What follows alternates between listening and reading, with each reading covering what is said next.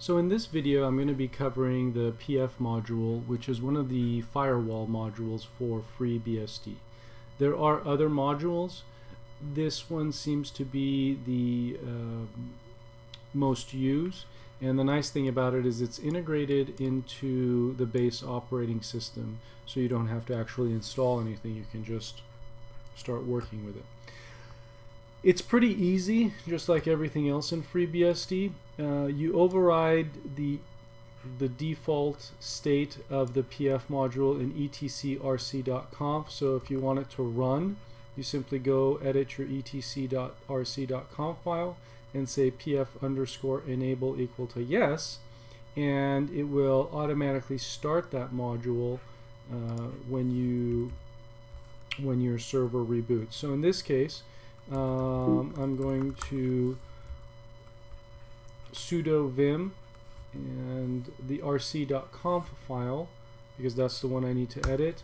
And as you can see here, I've already put in pf_enable equal to yes. You can also enable the logging feature.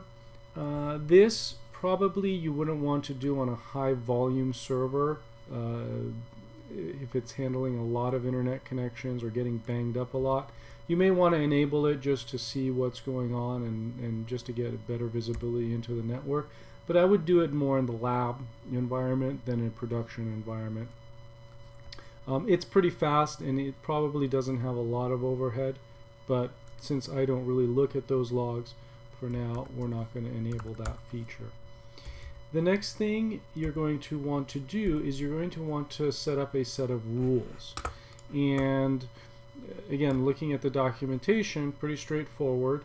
You edit the etcpf.conf file and you can enter your rule set here. Now I am using this J65NKO's rule set, which I found online in the FreeBSD forum, and it was as simple as going to basic PF Firewall rules, and there's a lot of stuff that comes from FreeBSD itself. This is actually the document we're looking at, and the fourth one down for me was this one that was in the forum. And if you scroll down here, the guy has the entire code for you here. And again, it worked pretty well for me, so I used it as a launchpad for the final configuration that I used.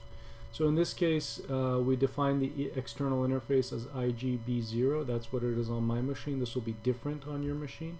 And the only type of ICMP packets I want to allow is going to be echo request. Scrub in on external interface all fragments reassemble. And this is what I kind of like about this. If you understand what is going on, the language is pretty straightforward. Basically, we're taking all on interface, on this external interface, we're taking all the TCP/IP fragments and we're reassembling them before we send them on to the PF module. Simple as that. So set skip on LO0. Basically, we're going to skip the loopback interface. In other words, we're not going to process anything on the loopback interface.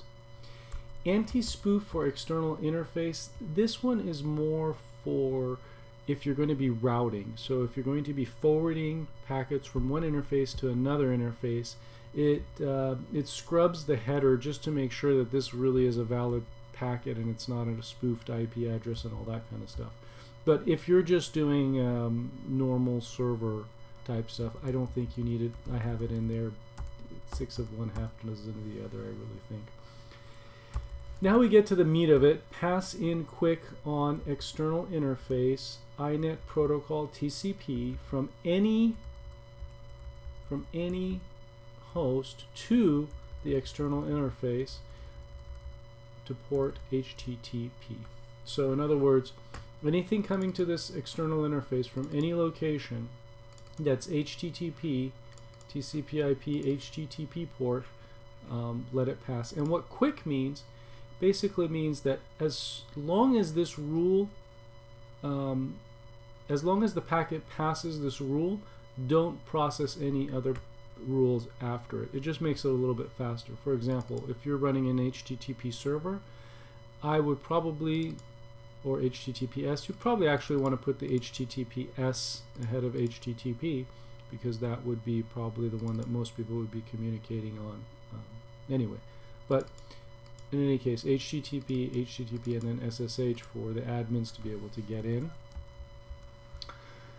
Pass in quick on external interface INET proto ICMP for any to external interface ICMP type. So basically, again, on this external interface, anything that's ICMP from any host to this interface of this echo request type.